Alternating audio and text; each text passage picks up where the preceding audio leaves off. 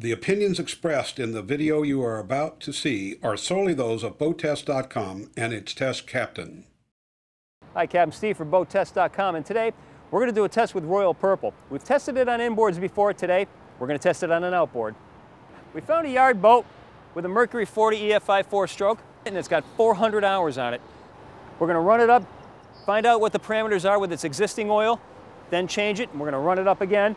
We've got the hose connected to it, so we're not going to have anything on the water, we're not going to have waves, anything like that affecting our parameters. It's out of the water. We're hooking up a laptop with diagnostic programming into it that will give us 17 different parameters for reading out what the engine's putting out. And as a backup, we've also hooked up our own fuel flow meter. So this will tell us exactly what is going on with this outboard.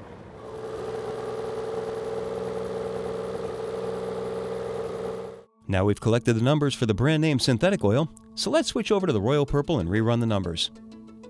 First thing I'm going to do is go ahead and drain the oil.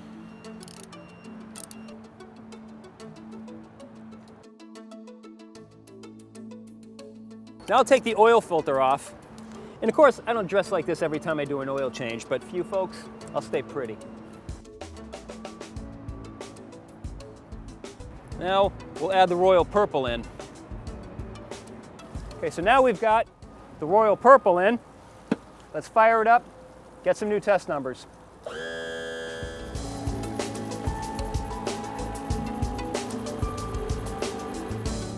In the low RPM range, we found no change in economy between Royal Purple and the Brand X synthetic oil.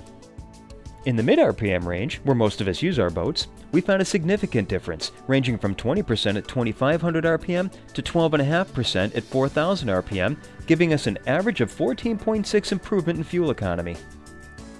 At the high RPM range, we saw changes ranging from 6% at 4,500 RPM to 2% at 6,000 RPMs, but we also found a 9.4% decrease in economy at 5,500 RPMs with Royal Purple. At first we thought this was an anomaly, but we ran the numbers 3 times and it came out the same every time.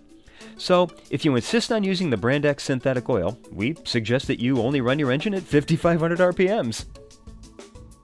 Overall, our test showed the engine was 3.5% more efficient when running with Royal Purple.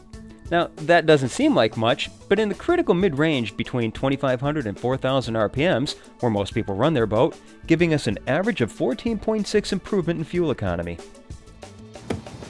At the end of the day, with all the variables taken out, it appears that it works as advertised. For BoatTEST.com, I'm Captain Steve. We'll see you on the water.